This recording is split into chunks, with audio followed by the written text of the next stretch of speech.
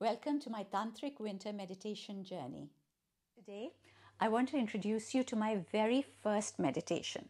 First meditation meaning when I first started my journey towards Shoonaytha. Shoonaytha is that state of nothingness, of complete emptiness, that state of non-duality that we're all trying to achieve. Now, in Tantra, we say that this is the final aim of our life, but that it is the most difficult thing to get to because your brain cannot go from this to that in one jump. You have to negotiate this journey one tiny little stage at a time. You have to convince your brain one tiny step at a time. The problem is, what is that first step? Where do you begin? In practical terms, what do you say you will leave behind and what will you take forward? So after a lot of agonizing and a lot of searching, I started my first meditation with something that Jidoo Krishnamurthi used to teach. Now, Jidoo Krishnamurthi, in case you're not familiar with him, was a very well-known philosopher, and he used to say that in order for any meditation to be effective, you have to create a complete psychological revolution inside yourself, that you have to change the way that your psyche acts and reacts in order to be able to control your mind better. And this particular meditation that I started with is where he compares the mind to a room full of 1 million fluttering, flying butterflies. Now, I'm going to talk you through this one because it's the best analogy that I ever came across, and it opened up a few doors in my mind. It opened up the understanding that had been lacking up till then. Now, imagine the sound that the wings of 1 million fluttering butterflies would create. It's a sort of soft, consistent shushing sound. It's enough to distract you, but not enough to let you know that you're being distracted. Because see, if it's a very loud sound that you're hearing, like a big clanging, you know that's not what you want to be hearing. You will take steps to shut it off.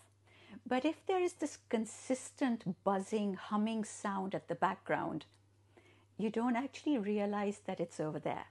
And what it does is it distorts what you are hearing. It's very insidious. But that's not even the full extent of the impact that those butterfly wings are going to have on you. Imagine now what the effect of 1 million fluttering butterfly wings will be on your vision. It will obstruct your vision, but not enough for you to be conscious of it. Again, as in the previous example, if you have a big wall in front of you, you know that there is a blockage and you will take steps to remove it. But with something as insidious as a lot of fluttering butterfly wings through which you can still see, you don't even realize that it is an obstruction. And so what this does is it distorts your vision. Now you can only see in fragments. You can't actually see the whole picture anymore, but we are not aware of it. And he says that this is your brain. Just like that room with 1 million constantly fluttering, moving butterflies, your brain is full of constantly fluttering, unfinished thoughts, millions and millions of unfinished thoughts.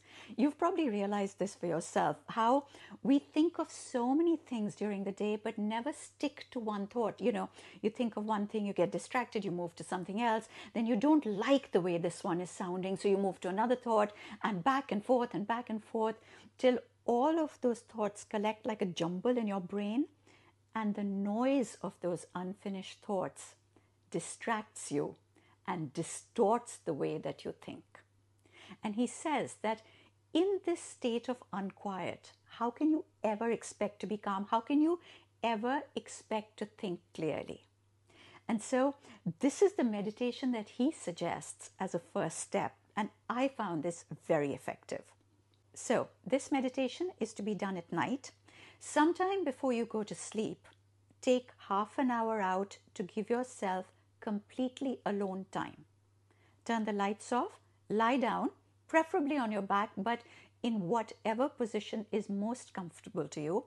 And you're going to now take 10 thoughts that you started during the day, and you're going to think each thought through to its end. You don't have to find a solution for the thought. You don't have to find a resolution for the thought about how you're going to take it further or anything like that. You don't even have to find a grand ending to the thought to say, this is where I finish and I tie it up with a bow. Nothing like that.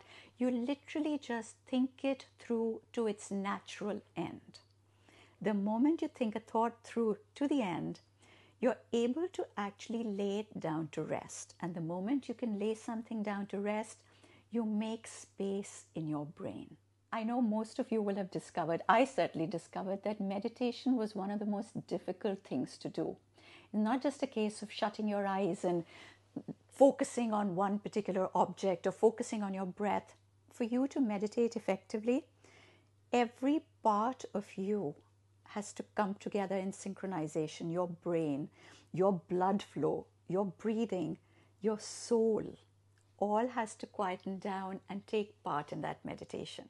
And calming your mind is the very first step. Remember to like, comment, subscribe. See you in the next one.